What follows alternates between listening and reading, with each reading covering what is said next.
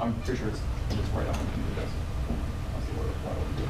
All right, we're missing a few people, but I'm going to go ahead and start talking about ethics. Yeah, that was happening to me in 112. Who knows anything about media ethics? Ethics? Ethics. Why would ethics be a part of media? The photoshopping your portrait sort of issue. Like sometimes people make themselves better than is actually humanly possible. Yeah. Yeah, people get in trouble all the time for what they call shopping. There's Photoshop, and then there's shopping. And shopping is over Photoshopping. That's what, whenever you hear anybody say, that photo is incredibly shopped, or whatever, that's what they're talking about. They're saying that this image can't possibly be real, or hold any kind of, ethical standard to it. So, in any case, that's just one of many facets to ethical journalism. The words ethical journalism apply. Open for the stragglers. The words ethical journalism apply to a whole broad range of things. They're from the text itself that people put into stories, to the visual, to the art, as it's called in the newsroom. Anytime they say art, they're talking about anything that's not text. So advertising images, pictures that go along with the stories, or feature images, cut lines, any of that stuff. So in any case, we're gonna go a little bit of a topical discussion with that starting out today, and cover some of those ideas. Has anybody looked at the resources today? Yeah, I don't know about all that. All right. What I did was I went and found out I found a few things. Now, when we think about ethically questionable stuff, as far as media production, as far as publications, newspapers, magazines, what is one, maybe two, maybe three publications that we absolutely know without a shadow of a doubt are always going to be solid reporting, solid photography, solid fact checking, and things like that? 100% of the time. 100% of the time, all the time, every time. Yeah. Time. Time. I'll put that one on the table. What else? It's on the page, National Geographic. What else? National Geographic. What else?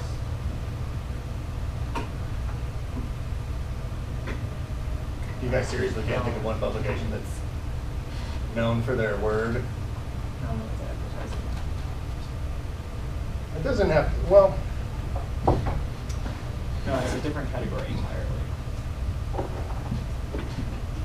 So it's first of all nearly impossible to find one publication that 100% of their history is completely unencumbered by factual taboos, as they say, like questionable things that they put on their covers or within their pages, right?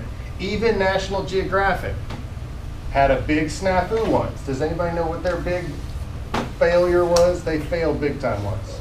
Right on the cover. It's pretty famous. It's pretty... Of what? National Geographic had a cover that was ethically questionable. Very questionable. 1 year.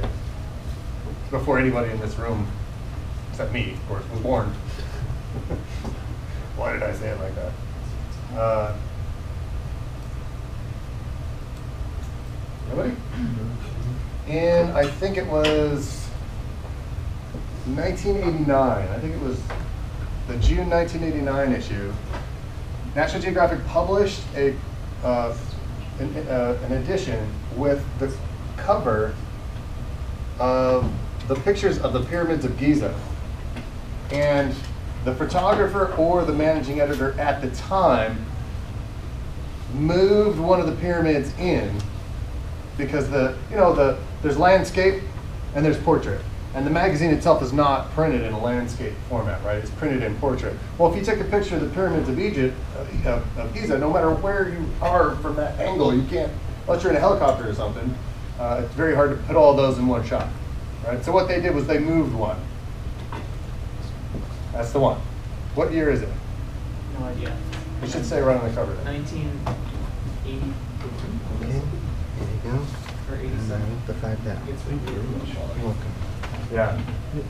In any case, it looks good, it looks real, it looks legitimate, but it's not.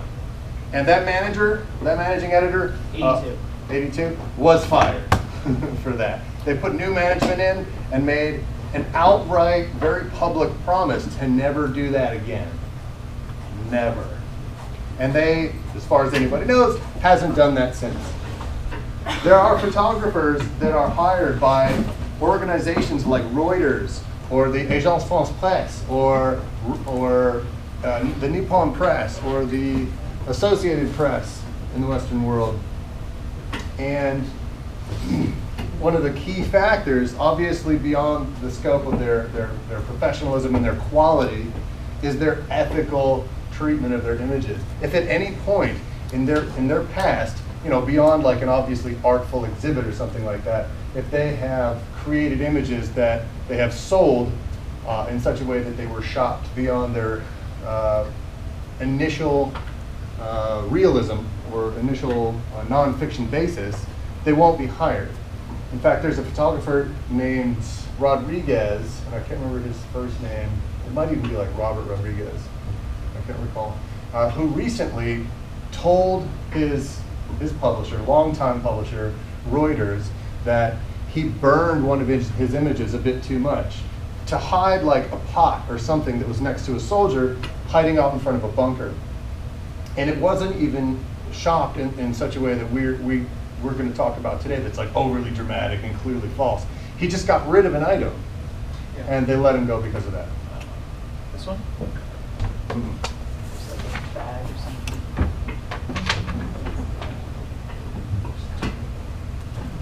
Is it Rodriguez? No, it's not Rodriguez. Look up, just Google Reuters Rodriguez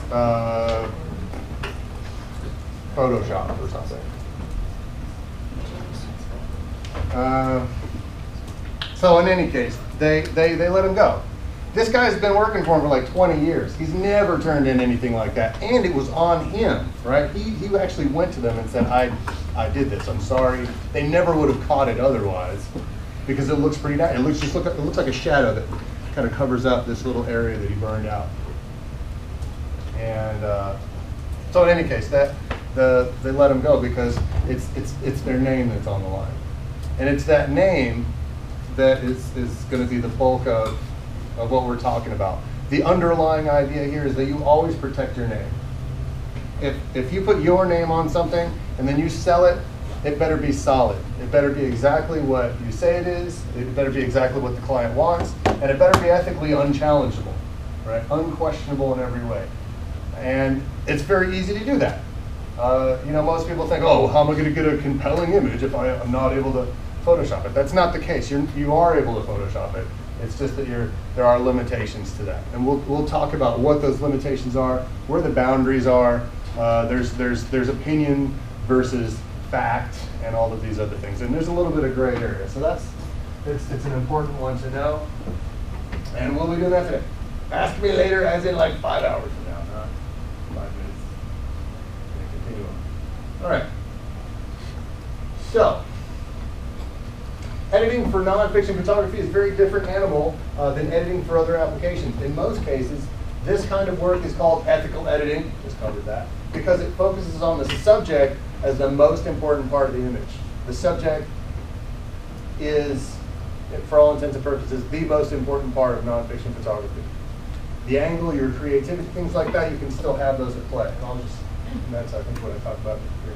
Artistic style and technique can still be implemented in nonfiction photography, but these aspects predominantly take place during the capturing of the image rather than in the digital darkroom. So what that means is when you go out to capture your images, I want you to just shoot as if the last thing you can do is pull it right out of that frame. Pull it right out of the camera, and it should be pretty close, right? That's what a good photographer does before post-production. Production is the capturing of the image. Pre-production is any kind of research that you do or setup, and then post-production is the editing. Pre-production and then post-production. So, organizations such as the Smithsonian Institute and the National Geographic Society have maintained their names in the world of visual storytelling by way of hard-lined imperatives in this area. While they showcase amazing images and well-written stories, they simply don't allow any form of embellishment in their published media. And when they do, when they mess up, they admit it, they don't hide it, they don't feed the scandal. They're the National Geographic. How many people have seen the National Geographic in the news for scandal? Right?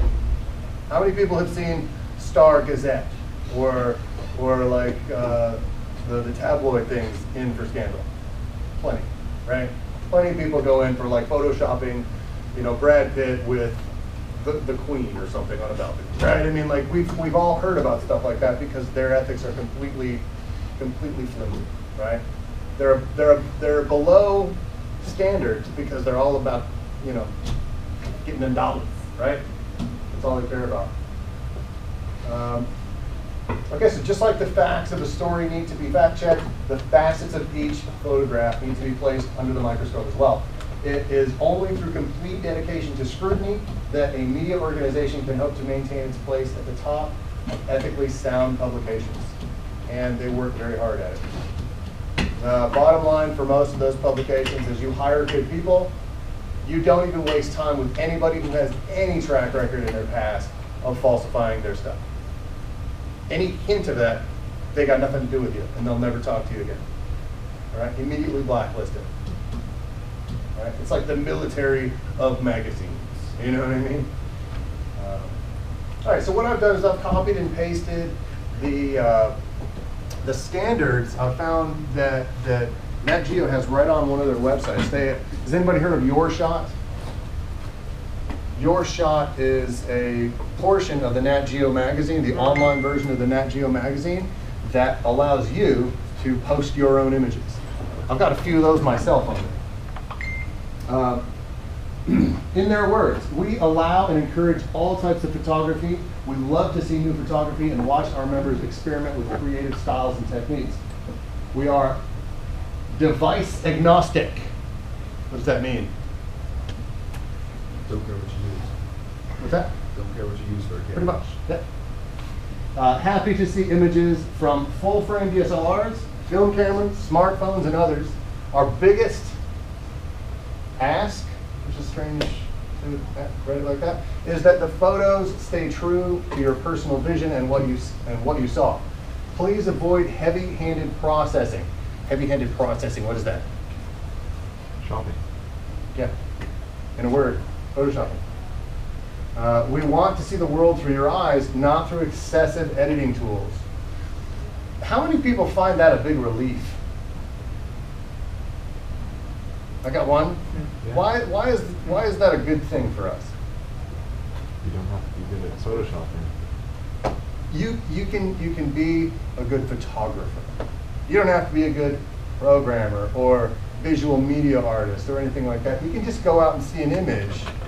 You can capture that image, and for all intents and purposes, that's exactly what they want. They want a good image, right? So, those of you who thought you were going to come in today and be like, oh my God, I can't do this. I'm not good at this software. You don't have to know all the little tools. We're probably going to use maybe 5-6 tools in here. All right, we're going to talk about the good stuff, the levels, how to get a correct exposure from your images, how to color balance the correct way, not necessarily so that it's a gorgeous image, but that it reflects, most importantly, what you saw, right? As long as you get it close to what you saw, that's the most correct your photo will ever be. Right? It doesn't have to be this dramatic landscape with all of these beautiful colors that you spend Oh, you do the eyedropper on this image, and then you crank up that color, and then you do the eyedropper on that shade, and you change the tonality of that shade. Don't worry about all that. It needs to be close to what you saw, right? That's the key. And that's what they want. Ethics, the first paragraph, like this is right from the editor's desk right here. The first thing they mention is ethics, right? How many people think that's important then? They're big ethics people. National Geographic supports ethical photography that accurately represents cultures, ecosystems, and wildlife. Very important words here. Accurately represents the following, right? Accurately represents. Not artistically. They could have used the word artistic. It's not like they forgot that word in their vocabulary. They said accurately, right? Represents those aspects. We expect that the welfare of people, animals, and their environments take precedence over photography. What does that mean? The welfare of your subject takes precedence over the photography. If you're going out there to take a picture, why does that take precedence over your camera? So you can get something in its truest form. In its truest form.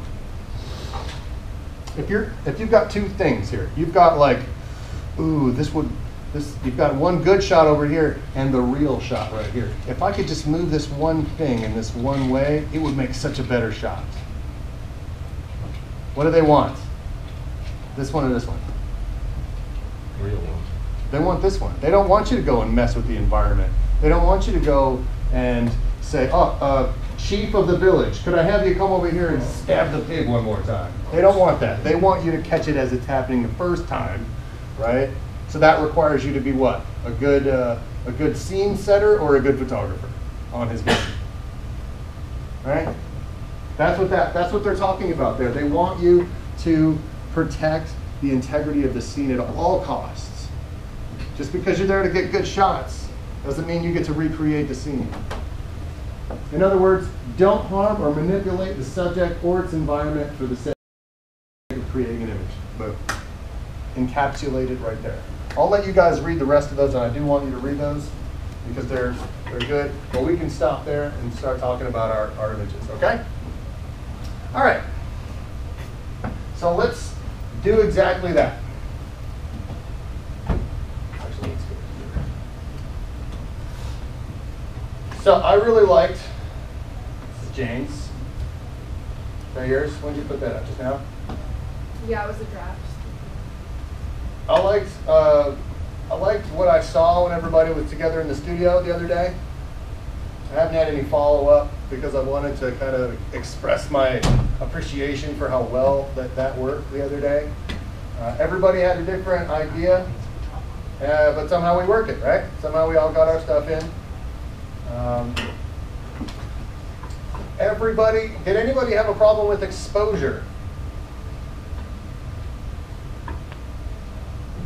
Anybody have any issues with their shots coming back? Those are pretty decent lights, right? They really do a good job at painting the whole scene with a good quality temperature. Great lights. I mean, look, you know, depending on who shot what and where and when and all that. Oh, thanks. Yeah. No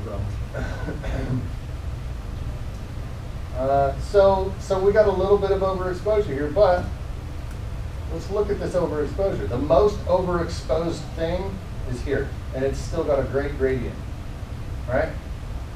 Maybe this is the side of his tablet here, but we still have detail in there. I don't know if you can see that. You can't really see it on the projector, but on your screens probably is even better. Following along there. We got grade. We got those lights are. We did not do that. Those lights are great. They got a good temperature setting on there. And everybody, I think, came away with very unique, very good and interesting shots. You guys can give yourselves an attaboy and a pat on the back for that. Even the shadows worked well, I think.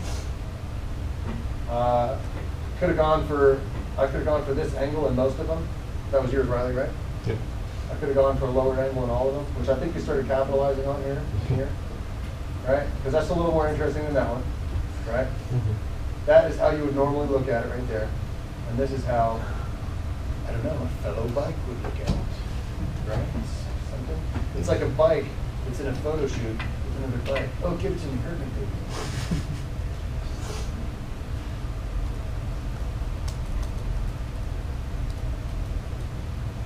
I like this one.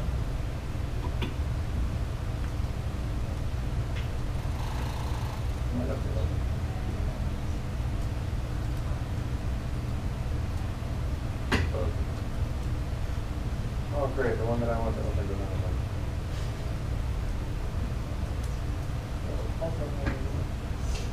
one. This is kind of cool here. This was yours, right, Shannon? Mm-hmm. You included a little bit of the light in this one. Yes. Yeah, why'd you do that? I like the empty space. I don't know. I don't know. Well, there's a I don't have an answer. there's a relationship there, right? What is the relationship? Well, Having a good shot and liking it's one thing. Knowing why, that's what I want everybody to know by the end of this class. So even if you open your mouth and just talk about it, what would you say? I mean, I like how there's a dark space between the light and the dream catcher. Like the dream catcher is obviously like there's a circle of light, and then it's obvious that the light in the corner is doing that. So I guess I like that there's darkness in between the two. It shows that that light is creating the light around it. Yeah, it's even like it's pulling this light in, right? Not just catching it, but pulling it. And at first glance, you're like, maybe that's a mistake. But then everybody in the class knows that you took like 20 or 30 frames out of that, right? So you had to have picked that one on purpose. You know, you left the light in here. You left the light in here. You let these things kind of like act as what, clouds or something, holding up the actual dream catcher, right? Like something's carrying it away here. So she was playing with light. So only a small percentage of that shot actually had something to do with the dream catcher itself. Thematically, the only one that actually does it justice is maybe that one, but definitely this one. Because thematically, you're like, okay, it is catching light, actually, in this one. It is catching something, catching phantasms of little pieces of light reverberating through the lenses. There we go.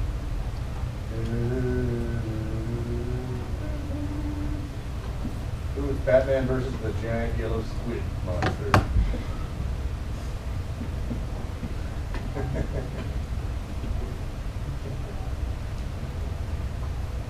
There we go. So Wang, talk about that one.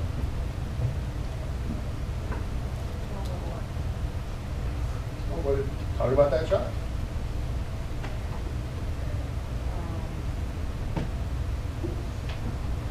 I'm trying to create a story in them.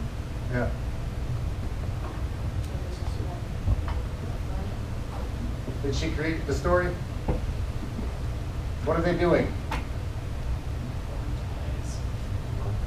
Yeah, they're dueling or like something, right? I mean, they definitely have a relationship of some kind. I think it's off balance also really gives it some nice tension. Yeah, right? It's an uncomfortable angle, a little bit. It's an Even though they're like little cartoonish thingies. Yeah. It's an ominous shot It's the from depth Batman's of perspective. Yeah, there's more than just depth of field making this subject here more important. What else is important? What else is separating this besides this character being in focus? Color. It's definitely a contrasting color. Yep. And there's another one.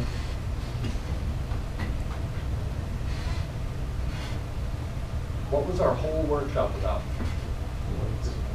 Yeah. Look at the lighting on this character and look at the lighting on this character, right? We've got this one lit from behind and this one lit from the front, right? Normally what we'll have in wedding photography, the groom has very little to do with the photography, right? The photographs that come out of a wedding, they're for the female, right? They're for the bride. But there has to be a guy in it, right? I mean, that's pretty much, it could be pretty much any dude standing there in a tuxedo. It's mostly for the bride. The bride is encapsulated in this flowy white thing, and it's all roses and pretty and all that stuff, right?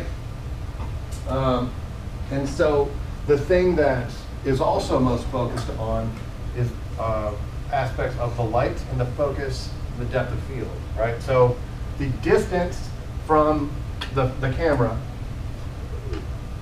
the focal depth, the depth of field, and the light all create this portion of the image to be more important. All right? I mean, you guys can, yeah. I was just gonna say, I have an idea for like expanding off of that. Yeah? Because the reflection in Batman's mask reminds me of like the moon. And I was thinking if that was the only light, then it would definitely look like a night scene, and like it was about to battle something at night, because that resembles a moon so closely. Yeah. Well, the thing that enforces that is, do you know what enforces that? Yeah. Background, right? Yeah. Because the background's not light. Mhm. She had the reflector, and I think she had it tilted forward to reflect the blue floor on that one. That's cool. All parts of that scene were very well played. Bravo, bravo. It's almost like there's a different scene there, right? And now the escape. He's defeated the foe, and now it's time for the. Oh, and he's smirking. Nice. So the first shot. Second. Battle ensues. The second character is even less important now because he's even more fuzzed out, more out of focus, and he's like blotched out by the light of, good versus evil, right? Probably. Then Batman stands alone, victorious, by his trusty iron steed. It's pretty awesome.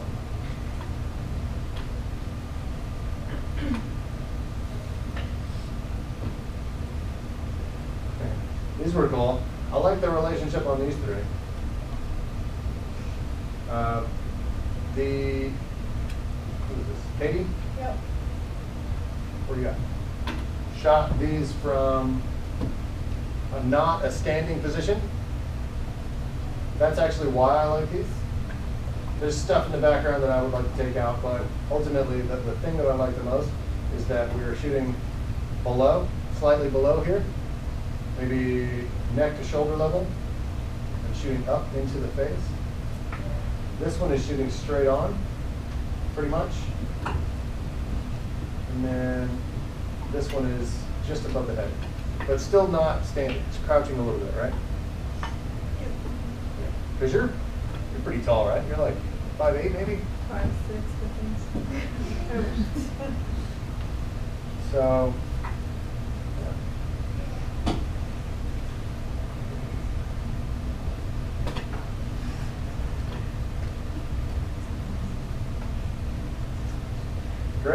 great stuff here. If we could have separated that, if we could have pulled that light back a little bit, taken the haze out of there. Who shot these? We could have taken out that little smoky haze right there. That's actually a very foggy lens flare is what that is, actually. And it's because the light was too close, but decent lighting, right? A little bit of a shape to the face here, brought on by a faint shadow in the hair. One hard shadow in the entire shot, just this one. We could have gotten rid of that by doing what? Having an assistant hold a reflector right underneath, right?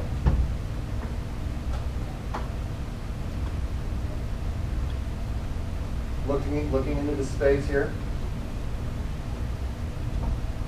Very well crafted.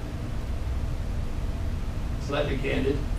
I don't like this. This is a distraction, but It plays well. For all intents and purposes, it kind of sticks into her head like a bit of a horror movie, but it's even got like, to nail it home, it's even got like a creepy old lady in the shot. Slightly sunburned. If we could crop this off, that would have been good. Frame it in. But again, looking into that space there, all very well compositionally played.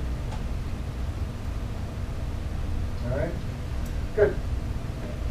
So, and I'm going to use these as examples to segue into our editing. What do you guys think is successful about this image? Everybody take a long look at it and think for a second about why this might be a successful image. There's a lot of things to talk about because there's a lot going on. So just start talking, pop out with something. A couple ugly kids. Say it again? A couple ugly kids. A couple ugly kids. No argument there. It tells a story. Where is he? Which one? Where is he? Oh, he's back. Like, I know I saw him walk in. He left. All right. What else? It tells a story, I guess. Like, you can kind of start to imagine what you're saying just with your expressions. Check this chick out, man.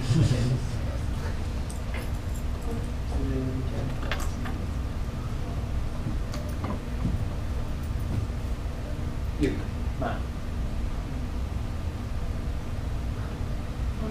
I'm gonna start picking up people. You wonder what they're looking at. You wonder what they're looking at?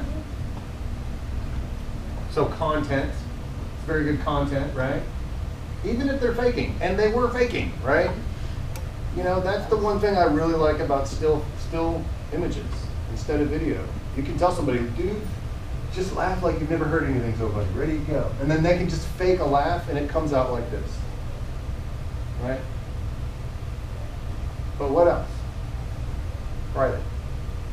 It just looks really real, like it can be happening right now. Yep. Compositionally, does it follow the rules? Yeah. A little bit. There's a couple of implied lead lines. Now, we start here maybe, and then come up, or we start on the face because it's light. This is the very lightest region over here. We might start here, kind of get drawn down. We're kept though, pretty much here, right? Does anybody have a different story about that? You kind of finalize on the phones, maybe? I don't know what you would call it, but it's good like interposition between their faces and then that other subject in the photo. Yeah. So you've got bam, bam, bam, bam. That was a good call. Catching things like that. There's an image that I took in a market in Thailand where these two guys, and they're like the goofiest two dudes, and they got these little sunglasses on, and they're like kind of looking like, hey, what's up, you know? And right in front of them were these two door knockers that looked like they're kids or something in demon form. And all I did was I crouched down and I made a portrait style shot out of it, and it was them with their like otherworldly nemesis, right? The thing that we're talking about, Colin's mentioning, is that we've got two important items in the scene, and then the next two that reflect those, kind of like a mirror. And that's a good relationship between those two subjects and those two subjects. Does it have a name? Does it have a name? Yeah. No. I mean, a relationship is just kind of a relationship. Subject relationship would be probably an accurate. What's another really good thing that is accomplished with this shot?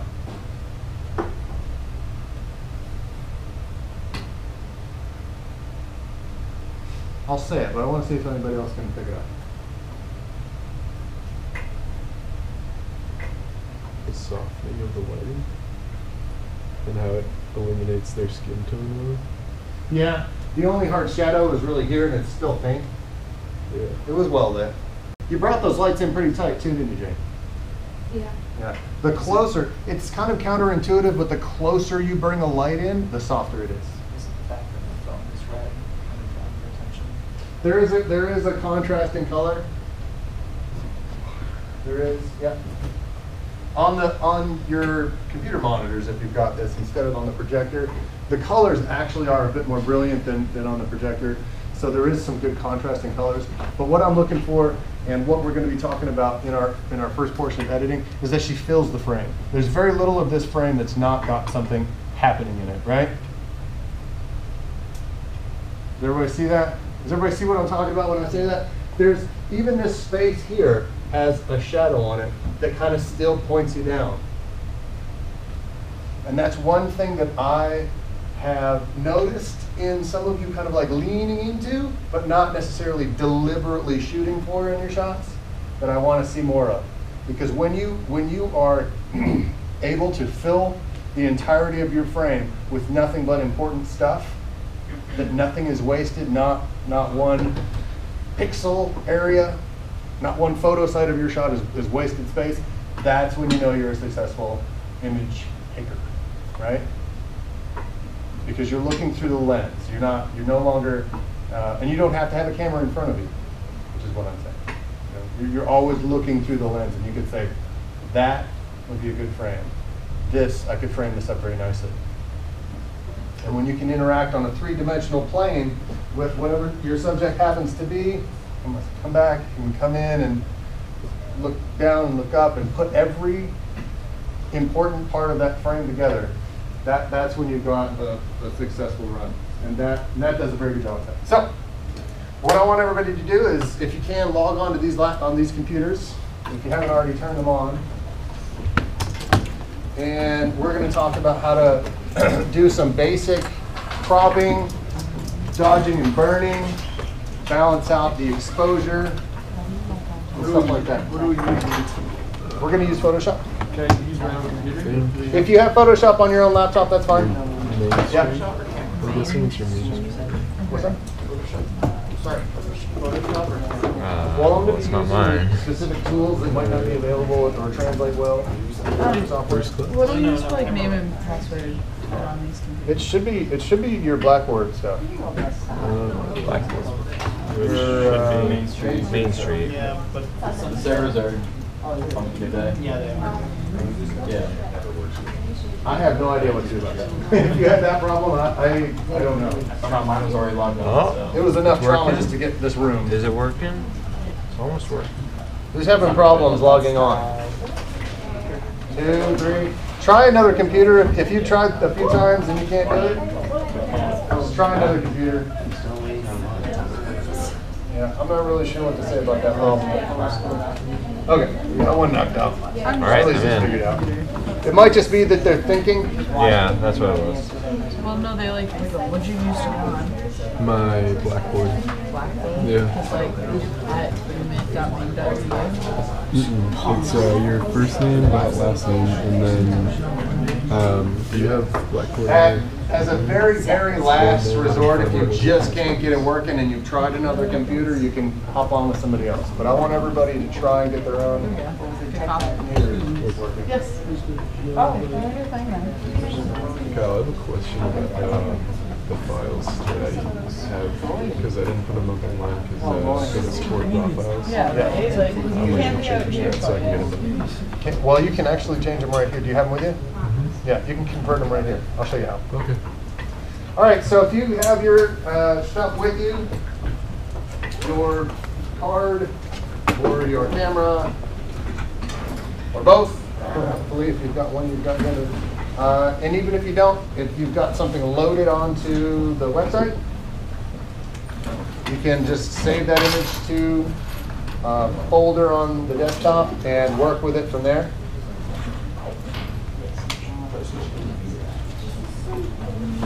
Do you have sharp stuff in your Dude, I just got stabbed in the leg. That's terrible. I hate that shit.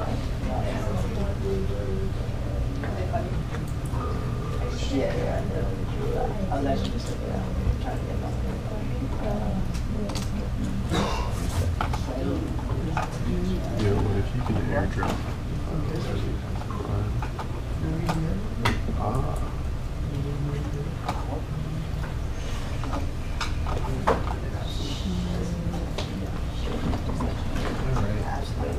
Card reader. Card reader.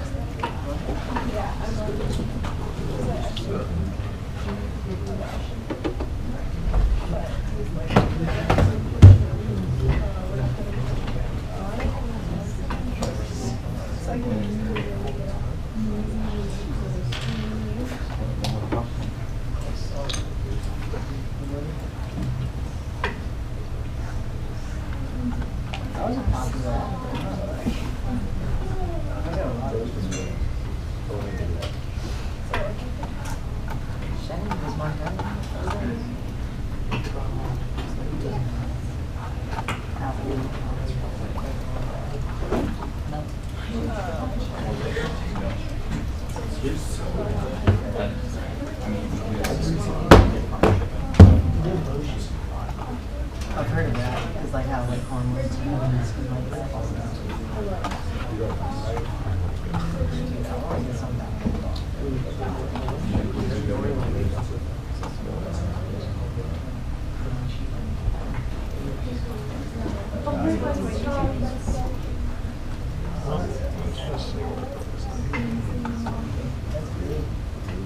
glad you had a good time.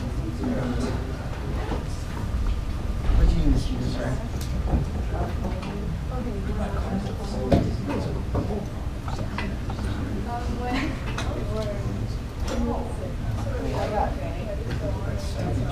Every night.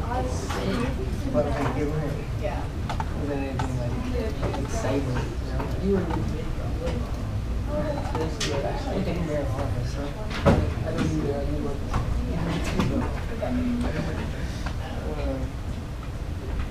What you do after that? Does anybody have an image they wouldn't mind me stealing from them off the card? You can take any of mine.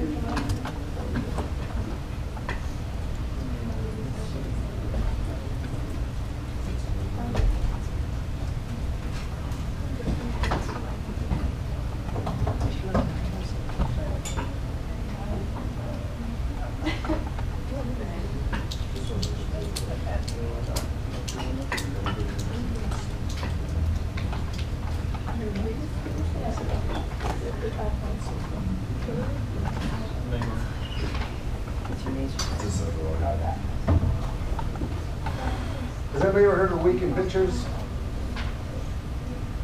NBC has a phenomenal, all over the world, they pull in photos, mostly from journalism organizations, and it's just incredible imagery.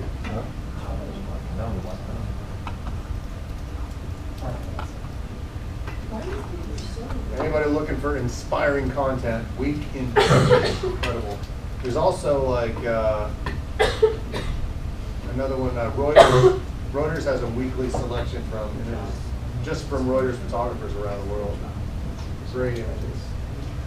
I can't use any of those as examples of what to do in here because they're all correctly balanced and cropped and all that. So, trying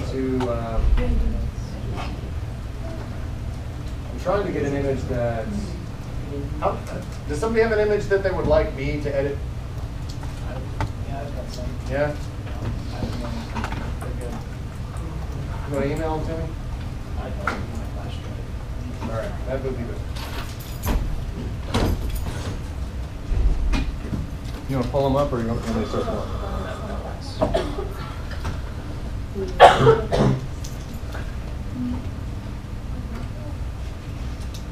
Shut up, Jane.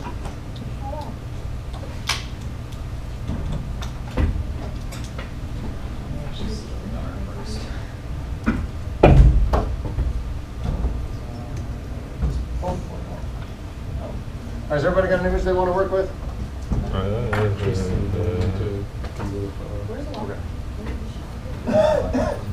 You got something? No, I just have an empty Photoshop open. Oh, okay. You pumped your recorder. You got something? You got an image? I don't have a card with me. You have any assignments up? Yeah. Download one you've already put up and. There was a bunch of photos. Sorry, I'm using that. Can I just use any? Yeah, any photo you got that you wanna work with? Just do it on your laptop. Did you have Photoshop? Yeah. Yeah. I don't know if I can work that. Yeah. So should we pick?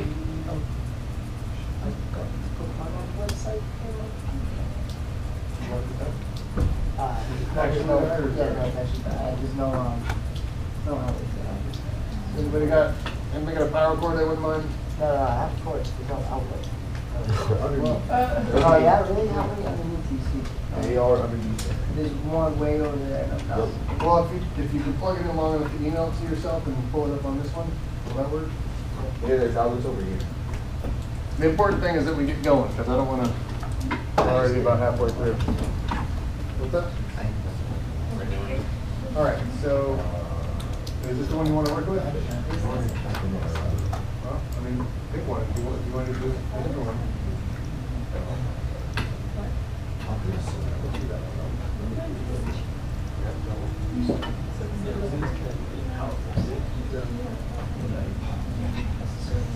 All right, when you option click and open your image, it's going to probably, depending on the version of Photoshop you're working with, probably going to open it up in Bridge, and that's a good thing. Are we still recording over here? No. Should we pick a kind of shittier photo then? I really don't know how to tell you the answer to that one. Just without looking at it, you know what I mean? Just pick one that you have wanted to edit for a while. If you have that freedom, if you have those images available to you. All right. That did not open in. This is the one. Yeah. What it did? No, I just did some preview. Just press Okay. spacebar. So that one just. All right. Now, the first thing that we're going to do. This camera. The first thing that we're going to do is look at the histogram. Every time you open up an image, the first thing you're going to do is look at the histogram. You're going to want to make sure that it's balanced. Riley has a balanced image. You got yours open? Yeah, the photo. I need to. You're still waiting? Yeah. Need to get it onto this one. You got Photoshop on your laptop, right? No. No?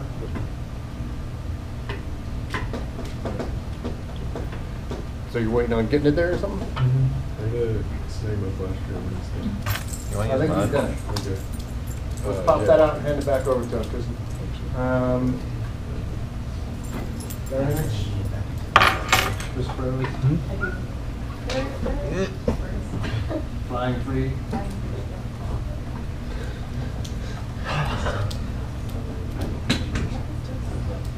Had a script. I don't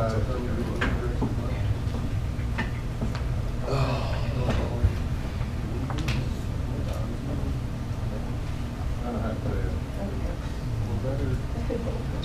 Is there maybe an Apple F4 on it?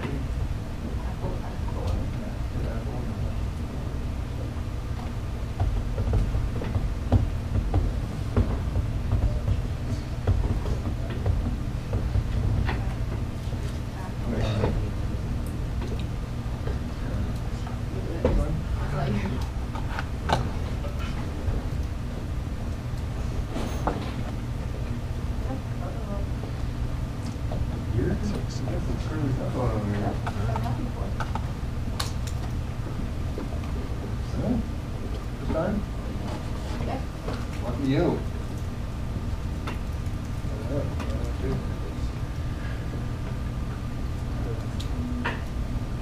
It looks like most of us have images. Just keep working on it. All right. So the first thing we're going to look at is the histogram. Let's look at this one.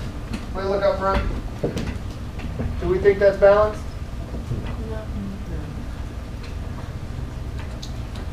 How do we know? there's a lot of different things that you can find out to tell or a lot of things you can look at to tell if it's a balanced image. It's not always going to be flat and perfect and pretty all the way across with all the colors like being perfectly, presumably balanced upon first investigation. Why? It all depends on the content. There might be a hot part of your image. There might be a cold part of your image. There might be, it might be just based on what you shoot. There might be no way to make that shot without having an overexposed portion of it, depending on what you want to do for your content or for your focus, your main subject, basically. In this shot, he was able to get. You can't really see this on the projector, but there is some decent detail down here, and a correctly or mostly correctly exposed sky. To hit the balance between the two, he risked or sacrificed, I should say, a little bit of the detail in the clouds, overexposing the clouds, so that he could get this portion down here. Now a camera only has a few stops of latitude for its exposure. And unless you're using something like high dynamic range style photography, this is the best you're gonna get without using a filter and going through the motions on a different sort of scale. But the main thing that I want you to be concerned with is going to be looking at the top of your histogram. All right, that's the biggest key, finding out the overexposure item, the list of overexposed items or areas in your photo. If nothing that you have on that histogram touches the top, then nothing is overexposed. Now, conversely, this area here where it goes all the way down to the deck here, basically drops all the way down. These are your darker areas over here to the left, and you've got some that do bottom out. Now, I don't mean to say that they're gone, I just mean they're bottomed out, which is why we have a line here. Over here, see that tiny little space that doesn't have anything bottomed out on it? That's where we don't have anything. That means that this array of highlights technically doesn't exist in that shot. They don't lend themselves to the visible spectrum of light. They're not there, basically put. All right. So he doesn't have an area of this photograph that is too light, which is a good thing. The first thing we want to do when we check our levels is, actually I'm not going to do that in Bridge. I'll do the levels in Photoshop itself. I won't do that in Bridge. But opening it in Bridge is going to allow you to do some preliminary edits to prep you to do the big edits that you do later. All right, so in terms of journalistic ethics, applying ethics to your editing, the stuff on this page, the stuff on the front, whenever it opens up, these are your basic edits, as indicated right here by the word basic. Everything on this one is perfectly acceptable to mess with for ethical journalism, for ethical shots. You go beyond that, you've got tone curves. This is actually called what they call it curves. Generally, you want kind of like an S curve when you're done messing with it. Again, completely acceptable to mess with this one as well. However, you start getting over here into all of the hues and saturation, that's going to get a little funky. I don't want anybody in here to mess with hue and saturation. Unless you're going to have your shot purposefully taken in black and white, I don't want you to mess with saturation at all.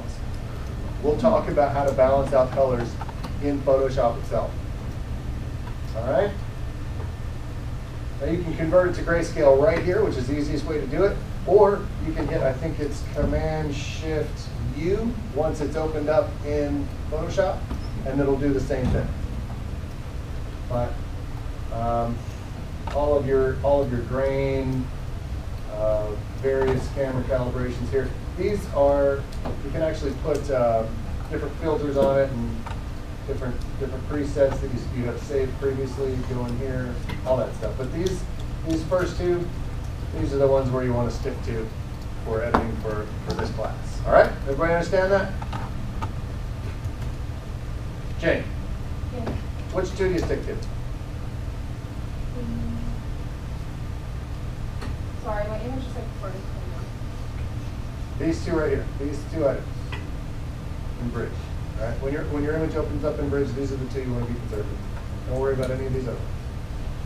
All right, when you're done getting this about where you want it, open it up in Photoshop. I'm not going to mess with it here. I'm going to just open it up and then open image down here at the bottom right is how you do that. Or you can just hit the enter button, I think. The enter key. All right. So, how many of you are already familiar with Photoshop on a general basis? Raise your hand. So awesome. Most of you actually have this. Yeah. Okay. Oh, that's so nice.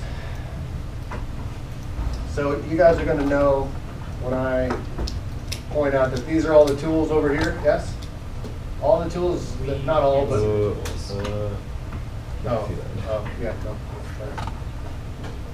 Boom. These are your tools way over here. There are quick keys to get to them. For instance, V selects vector. You just hit the V key, and it will allow you to move your selection. M for marquee. And if you just leave your mouse on there, it'll actually give you the quick key for it. Just hover your mouse over the tool that you want. L for lasso, what else? C for crop. All the different tools here, they all have their own individual little letters.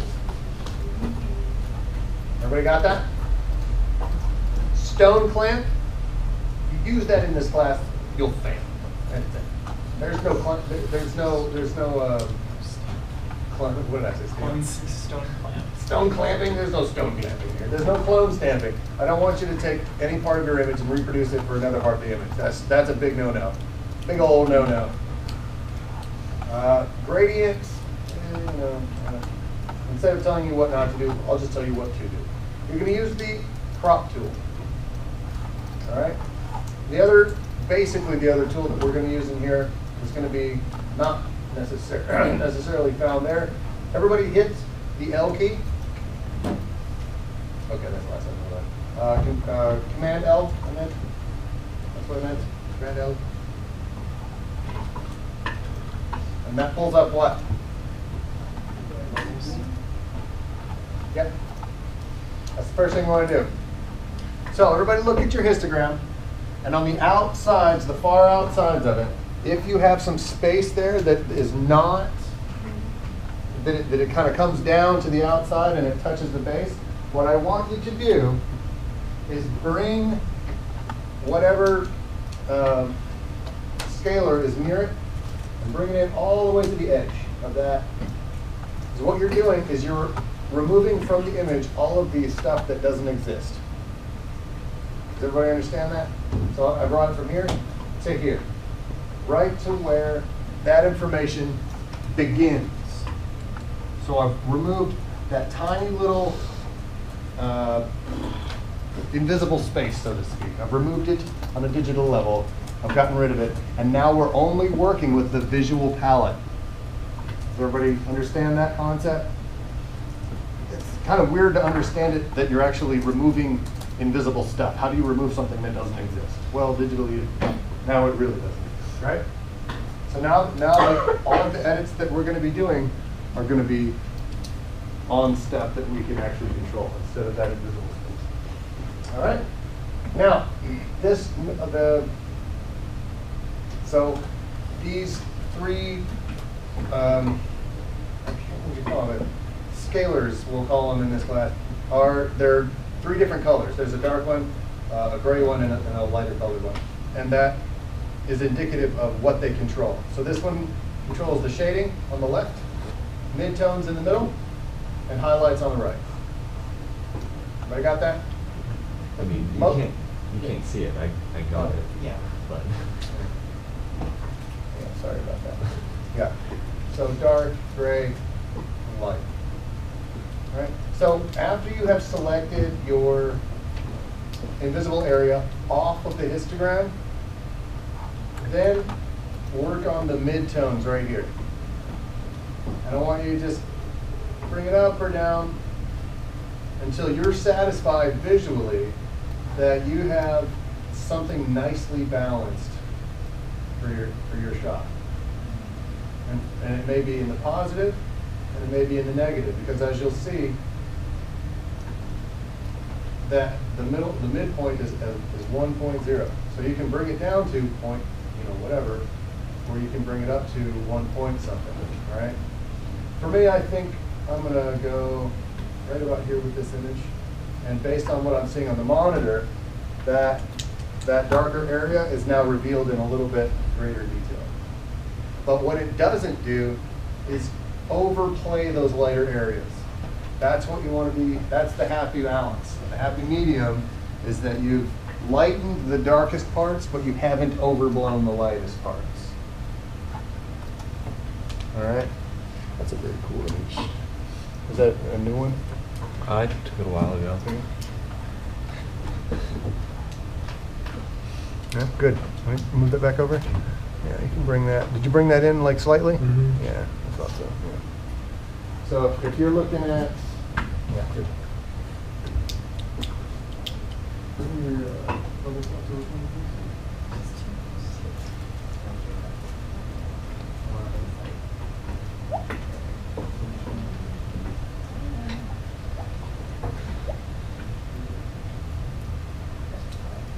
If you like it like that, then nail it in. All right, you're going to lose a lot of dark here. And the stairwells. Each floor can do that, and it reverberates. None.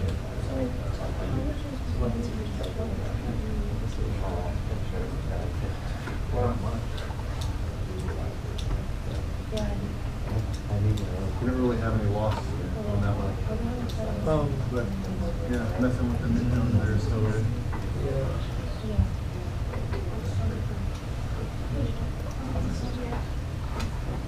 For me, I would go a little darker. What that's going to do, what you're doing right now is not actually going to change the actual look of the histogram until you push enter or click save. Then if you open up levels again, you'll notice that the histogram has changed. Because right now it's allowing you to work on the histogram as it is right now. So let's go ahead and if you've got it where you want it, go ahead and save or click OK. And then hit Control L again. And you'll notice you've got a different looking histogram in there. Yep. All right. I don't understand exactly where I'm supposed to. Like, obviously, I kind of do some information.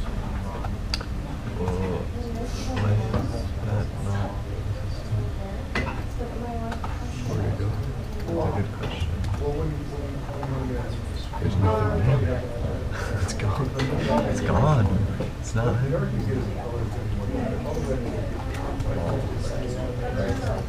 It's still gone. Oh. Oh, I just changed it back. I just put it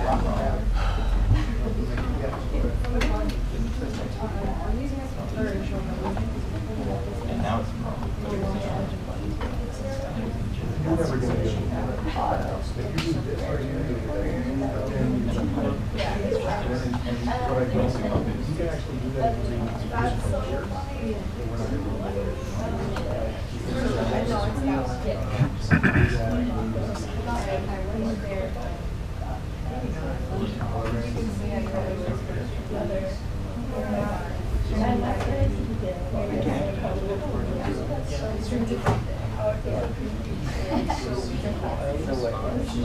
This is so funny.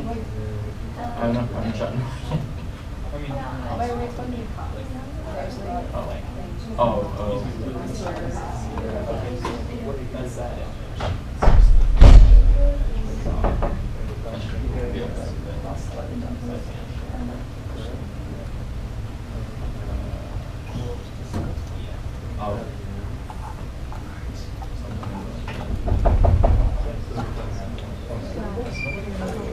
Somebody else open the door. Yeah, it's not nearly. I've never been. Yeah. Why you lock yourself out again? Why you lock yourself out again?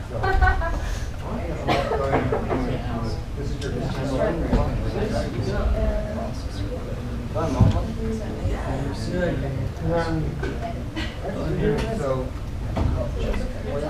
That should come with your basic, like, heat sink. Mine did, and I'm still on the basic. You'll be fine, especially if going facing is something that's necessary. It's just something that helps you out a lot. But yeah, your heat sink, that will come with like a heat sink. all right, good. Is this your second history down That'll do here? whatever you want. I mean, you can buy another heat sink if you want. Because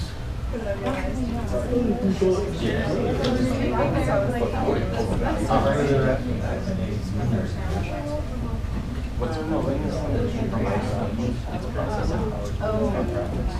I was able to run most. Before I had AI. dude, I had Yeah, we had one. I had 104. Processor, and I was able to run so much I had. We had 104 and more. So is that your second? Your lecture? We had 102 and more. Yeah, that's what I meant. Your lab in there for For 100. They're allowed. And then for How much you 104, you had 104. And then 102 and the lab. They're also releasing Yeah, the class series this spring. That's That's March 2015. Yeah. Well, I know, but I'm saying they're also going to be cheaper than the 700 series when they were new.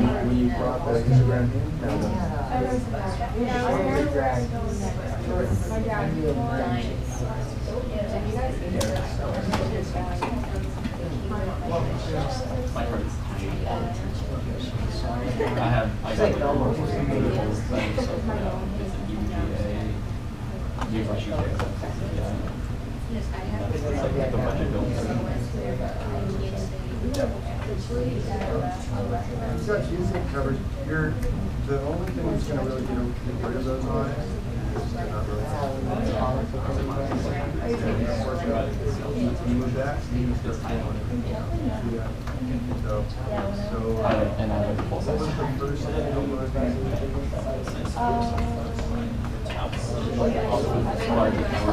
It's gonna be a lot more. And then I'm also Mine. we were.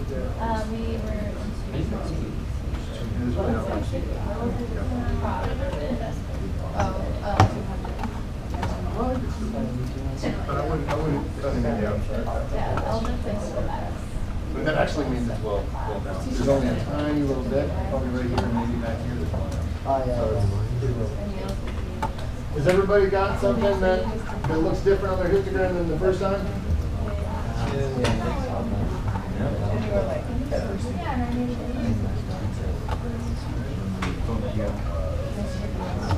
That's not what I wanted. That's not bad at all, especially with 4K. Yeah, it's 4K clip on the battery on the card. Yeah, once you leave it there, it's okay. That looks good, right? You get rid of that. That's a very good angle. I got 750, yeah. That's my card.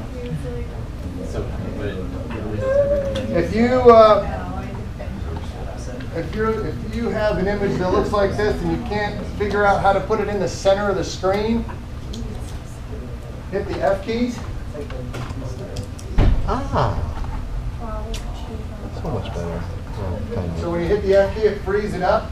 Now you can hit the space bar and your little pointer will turn into a hand.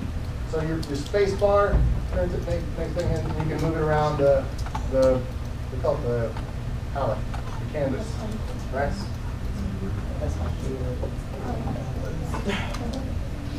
That'll make it a little easier for you to. There's another benefit and purpose. The purpose behind the color of the canvas itself is to make your eyes not pay attention to it. Right? You can turn that completely black by hitting the F key again for the third time, and you'll only see the image. Everybody hit the F key again.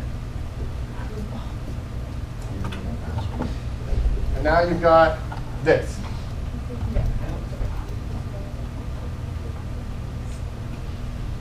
Connor.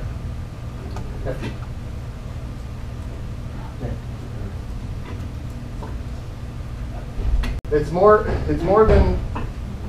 important that you do it than you hear me say it. And you have to hear me say it in order to do it. But I want everybody to get used to the letters and the short keys and all that stuff. So just humor me and do it.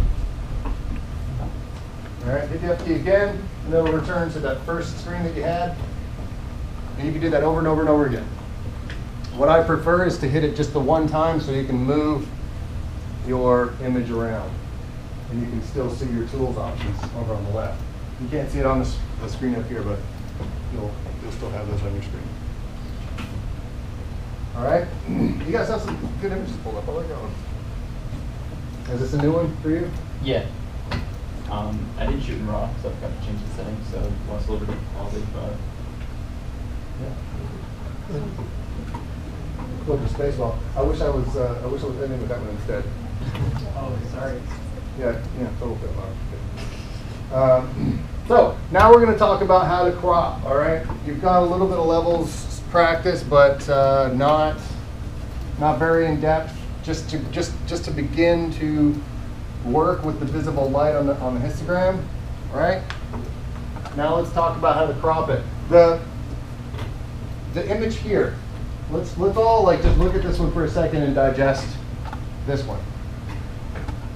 All right.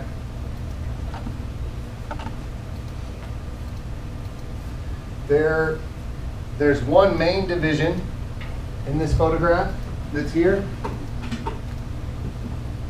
almost right in the center.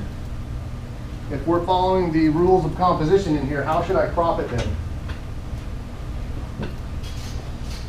Anybody? from the bottom up. From the bottom up? So like this way? Yeah. Interesting thing that happens on Photoshop version 5 and 6 is it gives you that tic-tac-toe. So there's very little guesswork on what makes it correctly composed. Right? Is that lossless? Do we lose? Let's that's the other. What's that? I mean, like, probably is that permanent crop? Oh, is it? Okay. So is it lossy down to the pixel level? Well, I mean, no. Like, if you want, like, once you press enter, does that mean you can't like resize the crop? Okay. So if I hit the enter key and it crops it, it takes it off your working palette right now. Okay, so I can't get it back. You can hit Apple V and get it back, or you can save this immediately as a different file and create a whole different image, which is what I would recommend doing. I'm not gonna save anything that I do on this bill. All right. So now let's look at it and say, all right, well, did we like that? Is that more pleasing to the eye? There's not a whole lot of subject matter in here, but we do have a very well exposed image. So there's something that we do have to work with. And it's pretty, right? It's got good colors. Just imagine that you can actually make out a little bit more detail than we were able to see, because unfortunately we've lost some. But it really is actually quite a pleasing image. The colors are very easy on the eyes, very easy to look at that image on the computer. Looks like the XP screen. The XP desktop. Yeah. Oh yeah, from like 8 years ago. Yeah. All right, so let's look at that, and then the original image. We could also do what? We can crop it this way too, right? From the top down, right? So now what? Now, of course, I've got that time of day that I'm going to get messed with by this. I wonder if I can do something about that. Lines from 1973. Oh, no. All right. Well, let's pretend we can see it. And so, which is more effective, the crop from the bottom down, bottom up, or the top down? That's so hard to say. Bottom. Everybody likes the other one. So the first crop. Why is that? Anybody know why we would like that one? Why is that more of a visually pleasing image? Besides the fact that there's a giant sun stripe across it.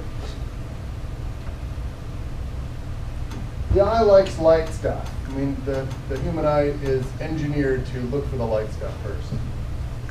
That's essentially why this is a little bit more pleasing. I mean, there's some psychology behind it, but basically, that's kind of where we're going to look. I personally like this way a little bit because for me, the clouds are awesome and dramatic, and he was able to catch a lot of detail in them. But I love what I'm seeing in the grass here. It's a very rich green that you just can't see up here on the projector that I like more than that light blue. And I even like light blue. This shot actually, he's got a tiny little weed that stands right here. And the more you digest that image, the more you land right here on that weed. I'm not sure if it was actually like that or was using fisheye. Look at it. You must have been center planted right here because it's a pretty flat horizon. Pretty sure it was fisheye. Yeah. What does it say? Does it say the exit? It's a curve, you don't see fish eye.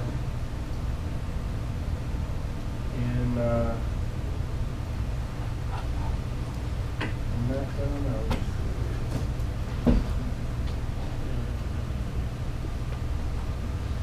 Because an 8 to 15. That's a very fast shutter speed. It's not mine. Oh, wait, yeah, it is. What were you trying to capture? Were you trying to freeze something? No, it was just really bright. It was probably about 6 o'clock. So Yeah. The sun's coming from about here. it was also kind of windy too, so I didn't want the grass to be out of focus. Yeah. When you're looking at it from my monitor, this is a very symmetrical item anyway. It's not technically composed, but it's aesthetically composed. This center point. And I personally, I don't know, that reminds me of like Montana or something. If it had a mountain or something in the background or whatever, it just reminds me of like the plains of Nebraska or, you know, something like that. All right, however you want to crop it and fill that, it's up to you. But something that has some stuff in the frame, like this shot here. Tristan's image is actually quite good. If you guys haven't seen what he came out with, everybody has the tic-tac-toe lines on their image right now. Yes. Play with it. Move it around. Move it up, down, in and out, and see if what you have. You know, put the confluence of those cross sections on different things in your shot. The more you do that, the more your eyes get practice of you're teaching your eyes how to place things around that image.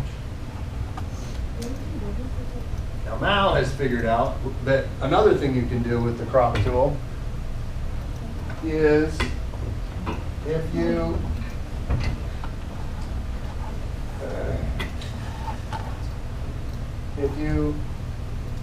crop all the way down, if this is what your crop looks like right here, you can also, let's just bring it in like this, and then you can move your image around like that.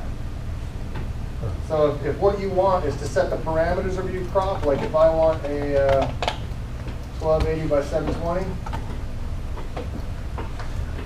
all right, if I want to fit it to the cover of a video that I'm doing, for instance, right? If that's the purpose of this shot, and I know that my video is an HD 720 or 1080, whatever you want to set for, like 1920 by 1080, I can set that information here.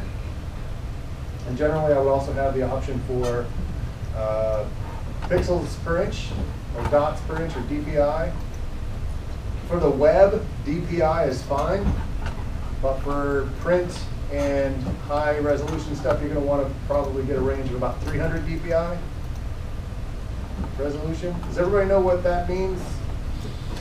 Who does not know what DPI is? Okay, I'll table that for another time. That's a whole other discussion, so I'll table that. But know that you can move your image around if what you want is to say, oh, well, let's see what this looks like with most of the shot in the grass. without actually cropping it, or maybe what this looks like with most of the sky in the shot. Does this crop allow for rotation? It does, yep. Do all kinds of neat stuff with it. You can cut it right in half, right down the center. Right? And then there's that straighten tool up in the top left that we can use. Do like the horizon averages. Just like drag it on a line with the straight tool. I think it takes a little bit.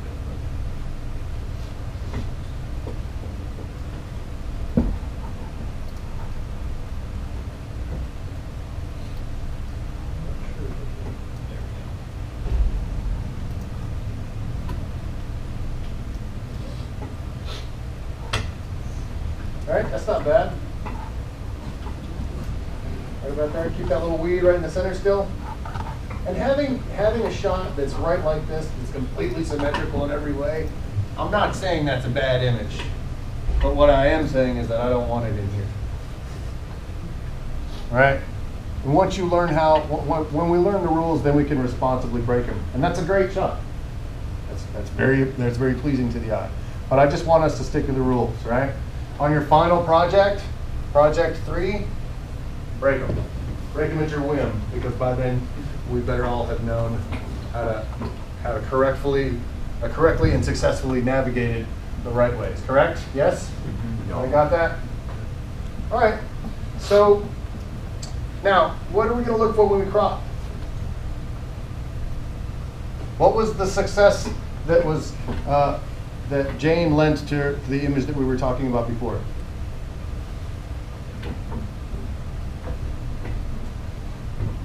Nobody lives. Proper placements of subjects. Stuff. Yeah. You want to do one thing in specific, and that's called fill the frame. Yeah. I don't want any wasted space. When you've got someone looking into the frame like this, it's a good thing. It's a good thing when there's nothing there, but the nothing is being used in that shot, right? I think it was Shannon's shot where her subject was looking to the right, and we had all of that frame. That frame, just because it was empty, it was still being used, right? That's the important part. But you don't want to overuse it, right? Let's just say, and we can just try and imagine this happening here. Let's just say that there's a little kid standing right here playing with a ball. Little kid, like little, like this big. All right. If I had that child right here and had all this space around him, and maybe I cropped it up a little bit to have, let's say Junior is right here. Yeah? He's right where my pointer is. And his role in this shot is to look small. If I have all of this space, is that going to work? I know it's kind of hard to make that assessment without that actually being in the shot, but let's just pretend for a little bit. Is that going to work or not? It depends. I shot it from an angle looking up, so it might look kind of big, but I mean, the addition of extra space is definitely going to make it look pretty small. If the point is to make them look small, then yes. Yeah. Right? Then that would work. However, let's say for some strange reason we forgot all of the rules and we put him right about, say, here, right? And he's kind of like, he takes up a good chunk of space in here. Now what do we have to do to make him look like a kid instead of like some overgrown 3-year-old? Pull back. We'd have to put him there, right? Where he's now here, occupying this space here, and there's still enough space to make him look a little bit small. Maybe have him looking into it or whatever. All right. Sometimes you just can't work with it. If he was standing here and he's looking the other direction, and then you try to crop all that other space into it, like over here, that's just, sometimes it just won't work, right? But aesthetically, we're going to follow the rules and say, all right, you get about 20 or 30 or maybe 40 of these images under your belt, right? As far as editing, then you'll start to realize why that space needs to be filled and how much of it is, it's balance, right? It's balance. Right? All right, so. You said to fill the image. Big little stick man. Stop playing with your boob. All right, so do we have something cropped and we have light balance in our shots? Where's that from? Where's that from? Oh yeah.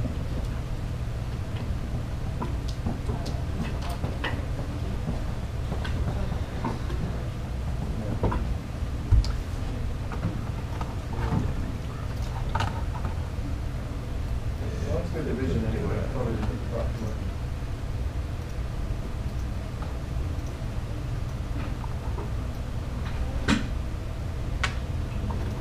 All right, you might want to come weigh in on it. Let's, if you want to save your image, go ahead and save your image. Well, let's open up another one now. I'm walking around the room and I see basically the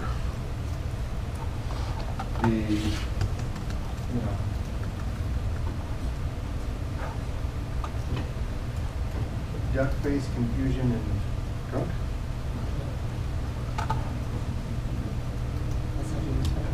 Yeah.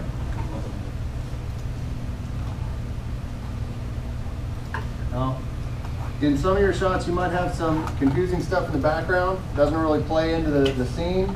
If it does play in, fine. But if it doesn't, find the balance of cropping that out. If you have head space above your subject, if there's too much head space, and they're too free to roam, so to speak, crop it down. Oh. How much head space is too much head space? It all kind of just depends on the shot. Yeah, I mean, there's always that little cheat of when you, I mean, you can turn off the tic-tac-toe, the guidelines is what they're called, or the grid it's also called. You can turn that off from your crop, but we should always kind of leave that on in here so we get the hang of it. Being able to fill your frame, or being able to know how much head space is appropriate, or how much lead space into the image that your subject is looking into, for instance, that's going to be immediately available to you based on where that grid lies. What's your crop tool? All right. So, what would you do to bring her into?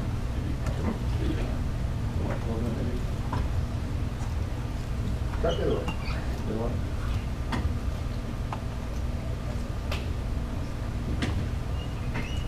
That might work a little bit better, right?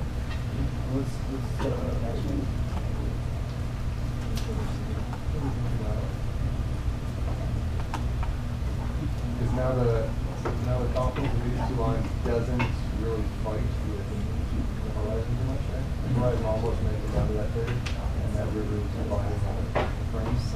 Okay.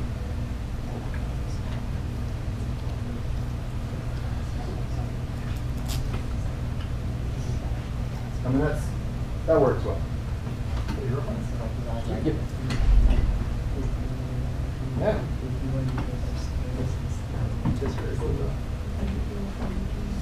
Try your levels on that. You might be able to pull some color out of the sky. All right, yeah, it's a good time to talk about curves. All right.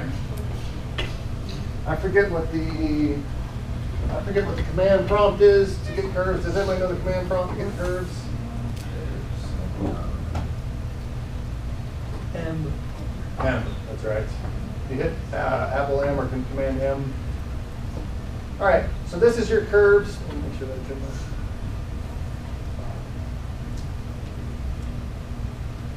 All right, this is your curves window. All right. Does anybody know about curves? Who does not? Raise your hand if you don't know about curves. You okay? All right. Curves is basically like levels, only you're able to see a real-time input of the. It's kind of like a balancing tool, basically, for your light spectrum. Now, what you're going to want to do is you'll actually grab. It's really dry in this room. You're going to want to grab the line itself, click on it, and then move it in one direction or another. And what that's going to do, based on where you grab the line, it's going to automatically, so it's got an algorithm that attempts as best as possible to balance for you while you're moving that line and making it bow in one direction or another. Now, what I've done is, so just like your regular histogram, darks are over here to the left, lights are over here to the right. So if you grab the line over here to the right and you move it up or down, it's going to darken or lighten the highlights only. Now I like that. For the purposes of seeing it on the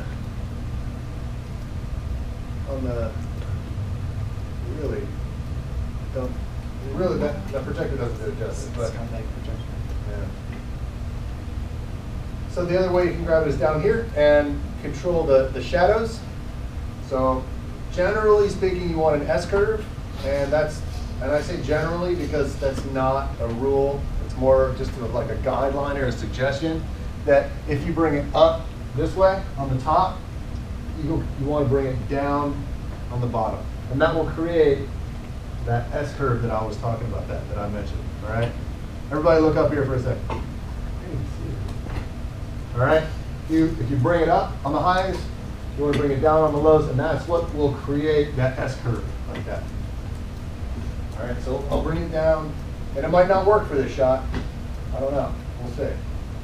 On this shot, it does not work. All right, so this is a good example of why that is a general guideline, because it just killed everything down here. Yeah, you can't. It's a complete loss of data basically down here, right? So in this case, we will not want to have that S curve, but we can bounce it up like that. Brings it up, and it very, very little affects the highlights. So it doesn't really touch my clouds at all. I can keep that detail and the sharpness, the contrast in those clouds, but it'll bring up all this stuff down here, where once I couldn't see it at all, now it's actually quite decent, even on the projector, right? All right. So just play around with that. It's so dry. Go ahead and play with that on your shot. See what you can come up with. You've got a good shot to mess with hers on, by the way. She's got a lot of option for contrast there. And once you get that done, I'm going to leave this like this. Go ahead and save it. And to get to your contrast, that's the other thing we're going to deal with. Brightness and contrast is also a good balance to have in your images. So contrast, you go to image, up at the top bar, and when the sub-menu drops down, go to adjustments, and brightness and contrast is right there. It does not have a short key, a quick key to get to it. You just have to go through this stupid motion every time to open up. And it's been like this since like Photoshop 3. There's a faster way to do it. How? Go to Window, Yeah? and go to Adjustments and click that. It should be, it's going to be right over there in that little box that has like 12 little tiny squares. Oh, and bring it over so what you see. Yeah, it's already over there. Right. And one of those little buttons over there, it's the first one, the one that's like a sun that's half black, half white, on the right side of the screen.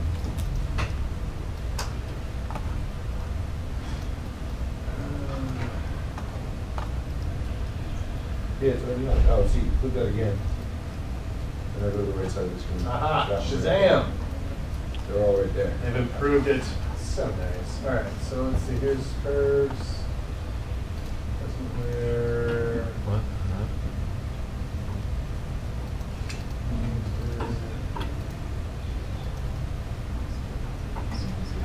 It still doesn't have it.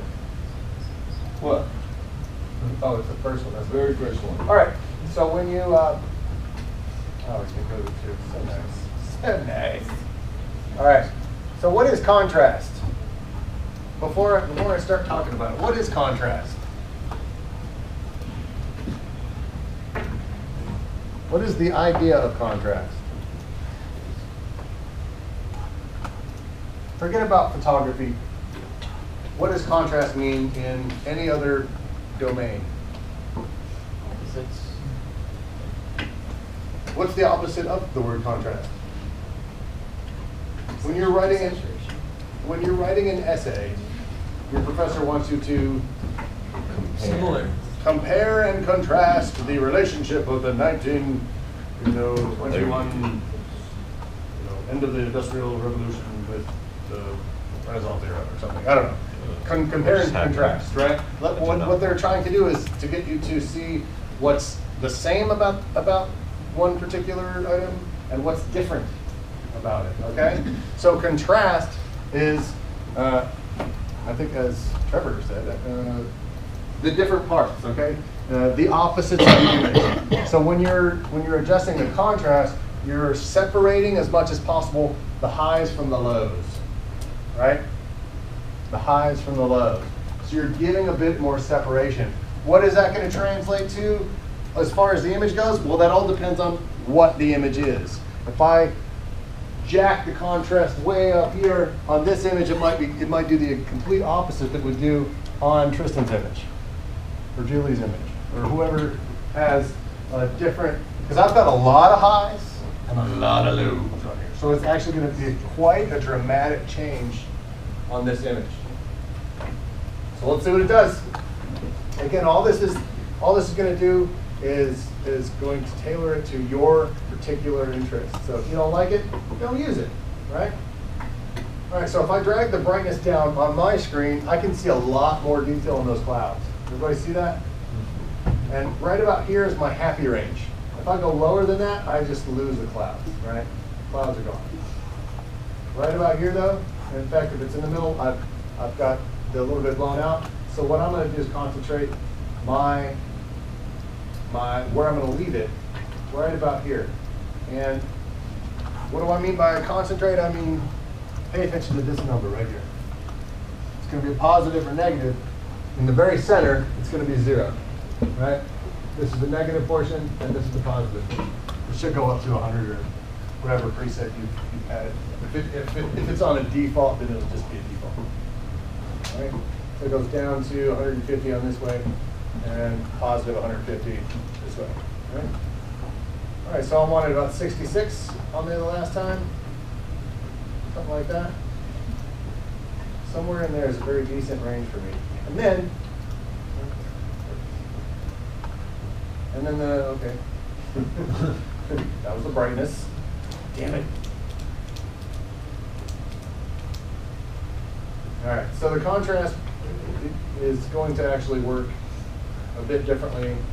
The contrast based on the brightness is going to focus on the grass in this one. So if I turn it up and then contrast it and then check the contrast left and right, it's going to just basically bring out color. You see how that turned super uber green, like fantasy green? Wow. It really brought it out quite a bit. But then the clouds are completely gone.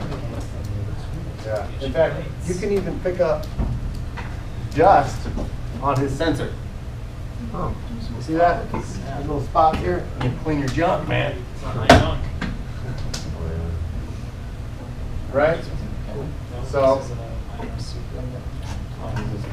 yeah, there's no telling how long this has been. So, all right. So, but in any case, I'll bring it down. So I'm working on the clouds a little bit here, and then I'll start messing with that. So I can bring up the detail of the clouds if I go to the right in the positive sector of the contrast, or I can bring out the detail in the grass if I go into the negative sector. So I just want to have, it's all about finding the happy medium, the balance. You're really not going to kill the image unless you go to the extreme right and left of these things. So use that tool on yours, find the happy balance, adjust the brightness and the contrast, incongruous. All right, these two need to be work together. Bring the brightness up and then find the contrast and what parts of the image go up and down. Then bring the brightness down and do the contrast bar again and just find out what works and what doesn't. You got a lot of highlights in this one. So you might bring the brightness down a little bit. Because that will draw your attention here then to the color of the flowers. How do you get that in the process? I just click this. So now it's not dark. I mean, it is a little bit more dark, but it's not. I think you said that At least not on this stuff. window and then adjustments. We set that as it is. Sweet. See what that looks like. Well,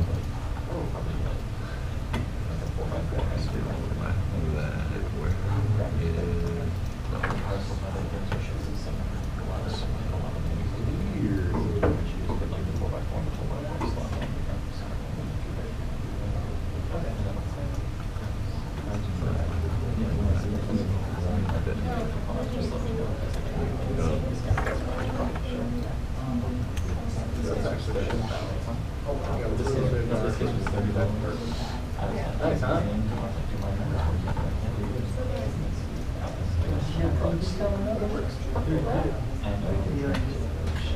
Where's that from? I don't want to look too suspicious.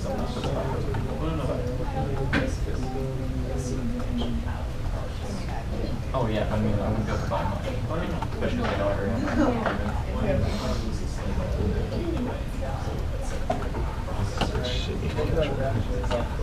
Oh, I wouldn't be able to buy those. Yeah. Power supply. They don't have cases of power supplies either. But if there are any miscellaneous things that you want, Well, what it would do if I wasn't like if you need any spare cords or fans or whatever, just let me know. I can go. still bring the portion stuff. You got to disengage. You got to Yeah, get your. we have we do not know computers and chairs are good to go. Network connectors, that's where I got mine. It's like 45 hours. And it's nice.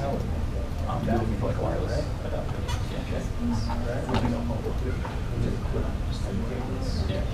The way my person set up, I can't use my entire stuff. But I think mine has good voltage and wireless. I don't think I'll be able to buy a keyboard for a while because I'm just buying a keyboard. That'd be suspicious.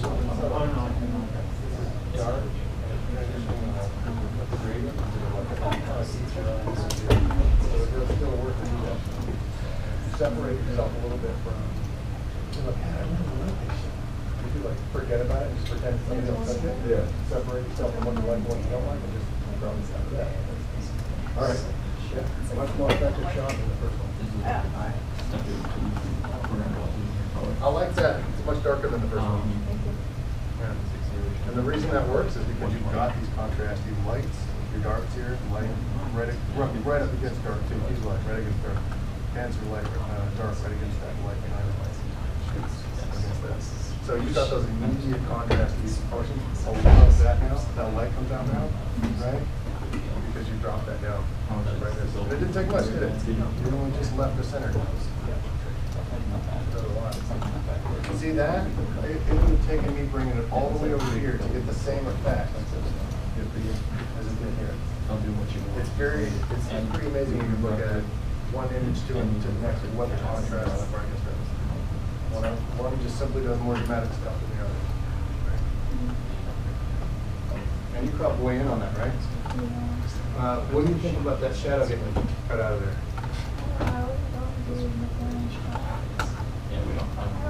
I'm just asking. I'm not.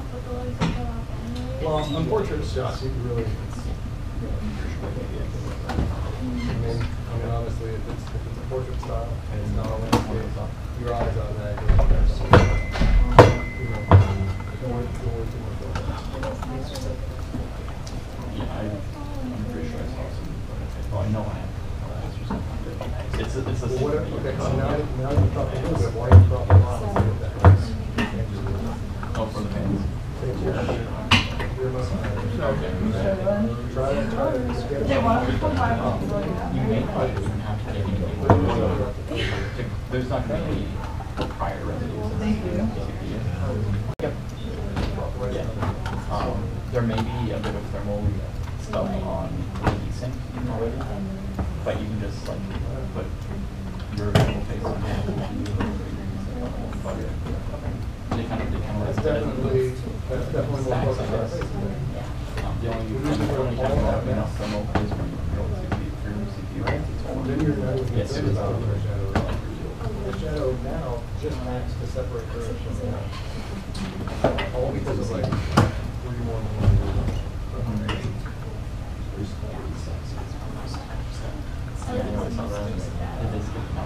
Yeah, I think she could use a little more headspace, but now you're not really too concerned about that here. Yeah.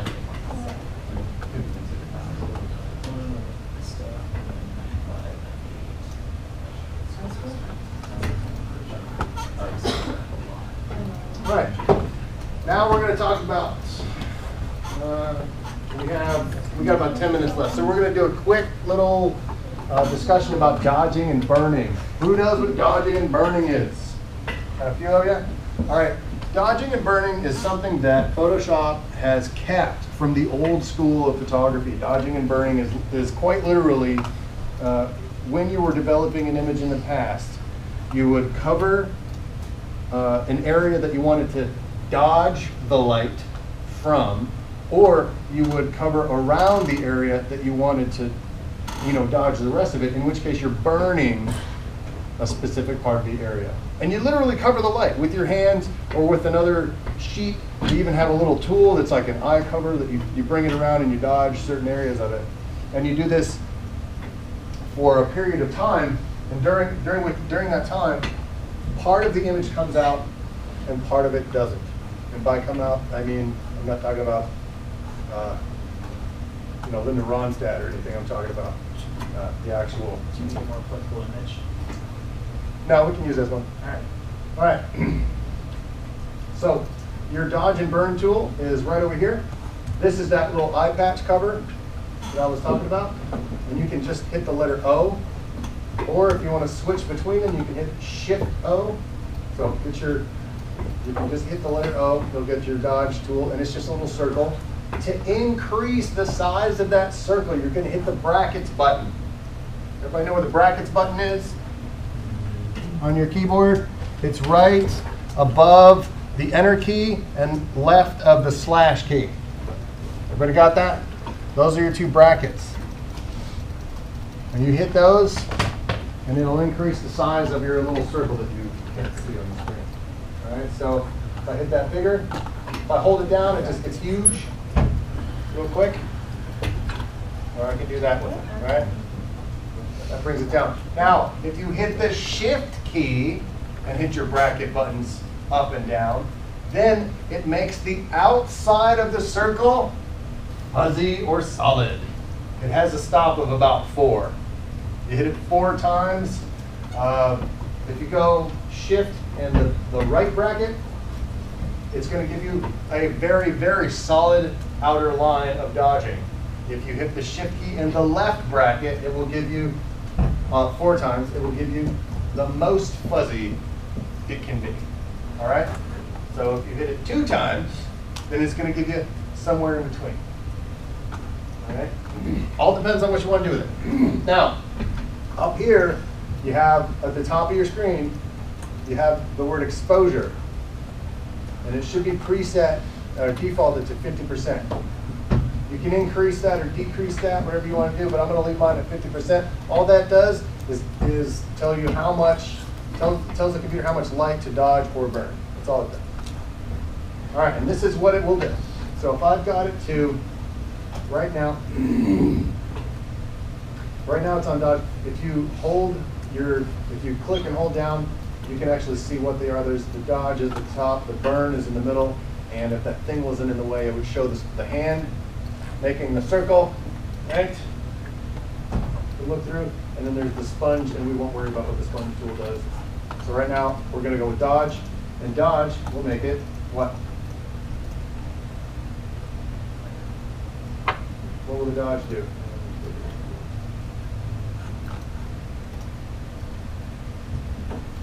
Everybody see what's happening?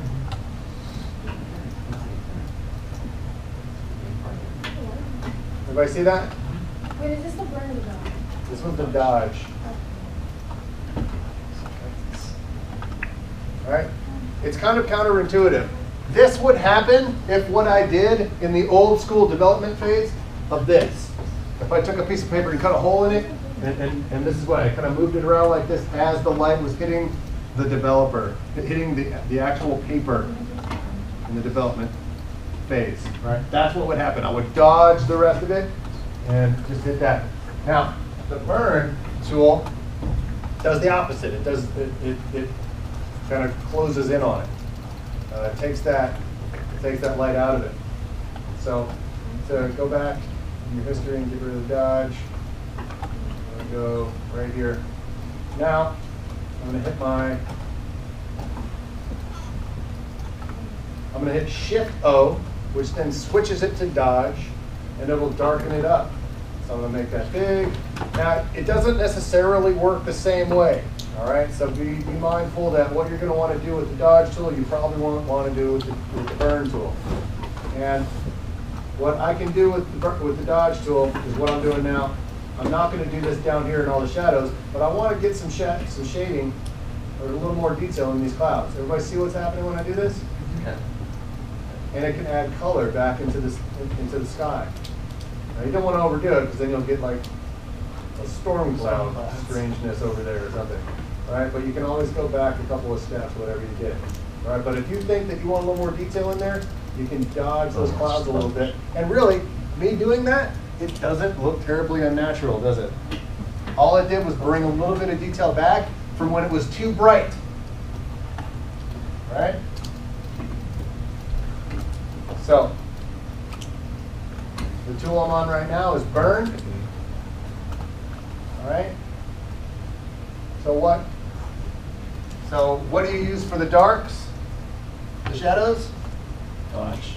Dodge to bring it up. And what do you do for the highlights? To bring it down. All right?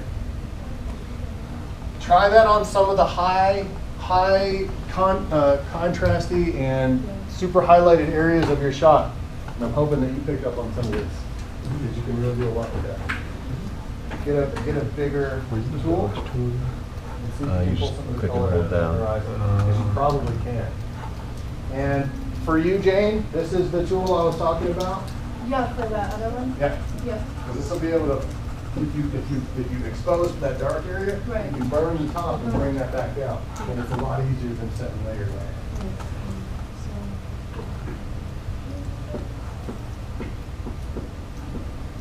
Yeah. Oh, you've already pretty much done that, right?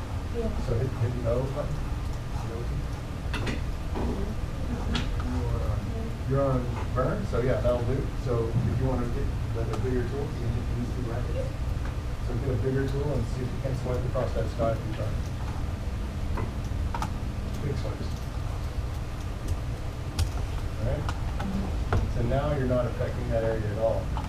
And it's looking like it's better exposed. See, it looks better already. Yeah. And all you did was dodge and burn.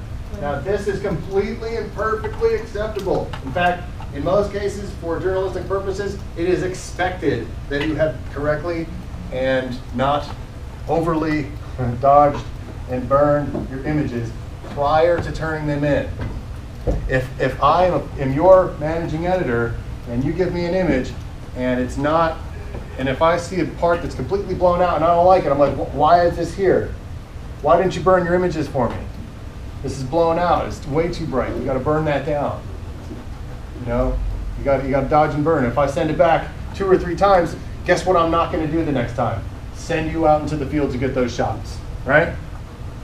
It's going to be expected. This is a very important tool to have in the repertoire. You need to step back emotionally from your picture and pretend that somebody else took that image. One of the best things you can do is emotionally detach from your image. When you take your image, when you spend all day researching, oh, I'm going to go out to the lake, I'm going to get this one shot of this one thing, and it's going to look super awesome, and da da da da. forget all that when you're in the editing phase. Because you're going to want to be like, no, I don't want to crop it down because I'm going to lose that one thing. Crop it down anyway because it needs to fill the space. Or dodge that stuff down because you need to darken those highs. Or burn it up because you need to bring those darks up a little bit.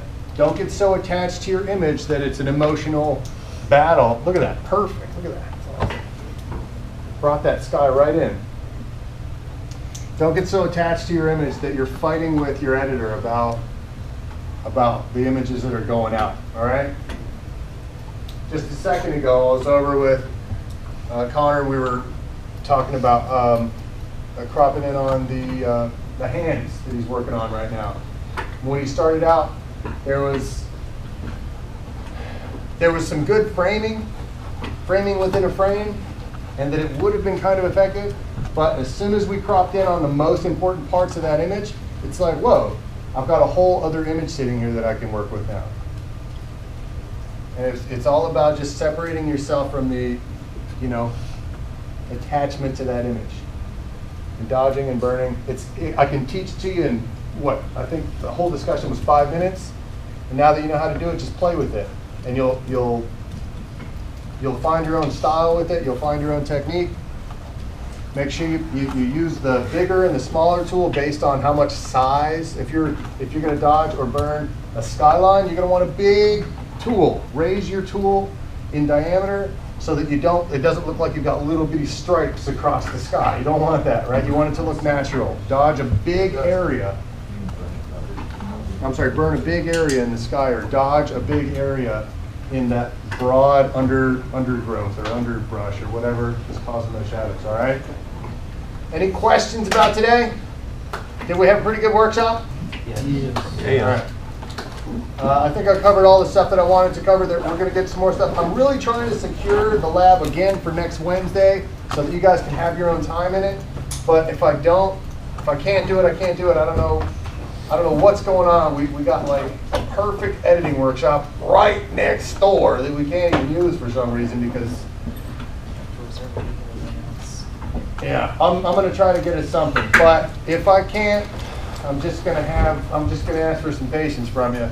We will fill our time appropriately, whatever that means at the time. So as of right now, there's no assignment other than to play with your software. If you have access to the software, I'll grab you right after class. All right? You got any questions? And what else? Yeah, if you have Photoshop, I want you to do the cropping and the dodging and burning and your levels and your curves. I want you to do as much of that as possible. And again, no assignment, but I'll start applying some stuff from here on out and shoot with media ethics in mind. All right? All right, I'll send out a bulletin, let you guys know where class is next time. See you Wednesday. All right, what's up? I'm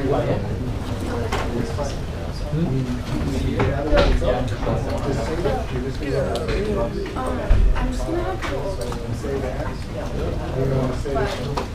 Whatever location it's on yours.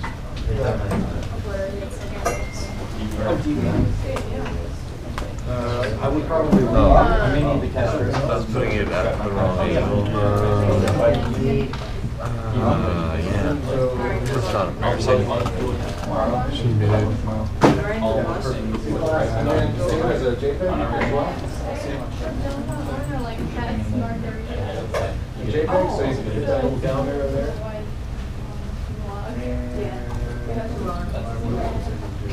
Alright, let me grab the one.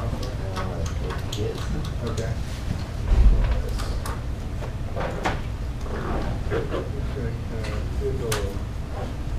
Put it like that.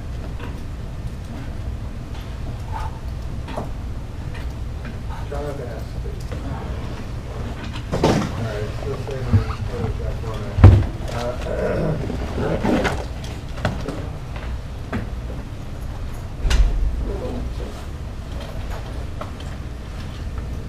That's what it says. So if you go down here to JPG, right, that'll allow you to.